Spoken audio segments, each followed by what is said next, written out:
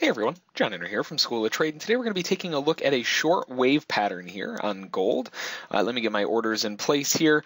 Now, because the first target is going to be kind of an issue, if you will, we do have this dash line in the way. There's a couple other things of resistance, or support rather, in the way, so I'm not going to be looking for a larger runner target. I'm going to be taking 3 off at that first target down here at 12.5, then looking for the final target back down through the low of day to the extension at 1210.6. So the way that it's setting up here, gold caught a nice little reversal off of the highs here, and you can see back here they had this really nice push up, and then they just went nowhere. You know, they had a really hard time getting anywhere, and then just started failing right back down again. Now this initial move right here, if you were a little more aggressive, you probably could have taken that wave pattern. It just didn't quite fit the criteria I was looking for me to take it, so I decided to stay out. But this next push lower here is looking really strong.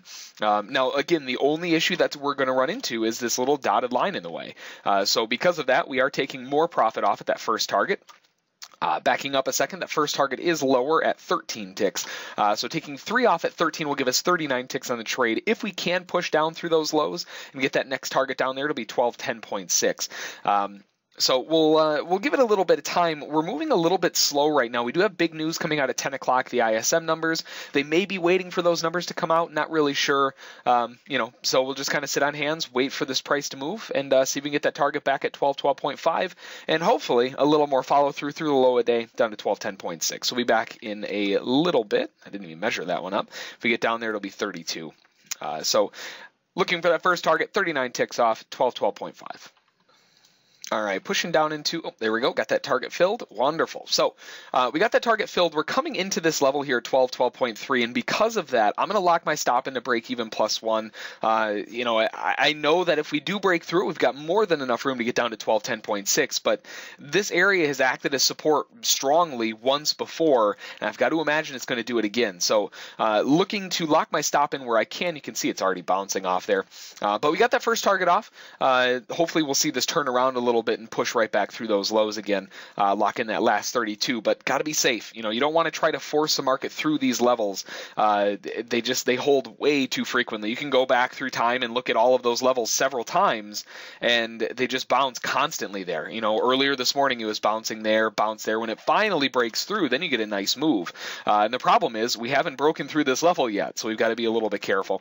So stop is at break even +1, just so we don't get locked out of a profitable trade. But if we can get that move lower, we'll be looking at 32. Otherwise, we'll be looking at 1. So obviously 32 is a little bit nicer than 1. But you can see them bouncing off that level, and that was kind of the concern. So we'll be back in a little bit. Hopefully they won't stop us out. Otherwise, we'll be looking for a pushback through the lows at 1210.6.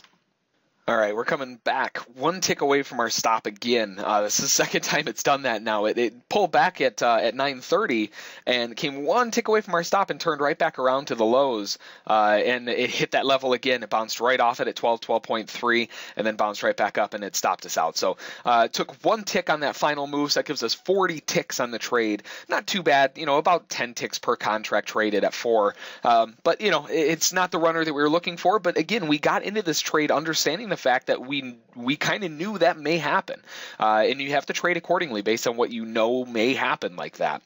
So it's good that we took an extra target off at that low. Otherwise, we would have been taking a little bit less money out of the trade on that one. So it was a good call. But that's going to be the trade for today. 40 ticks on the trade. If you have any questions about it, feel free to send an email to School of Trade.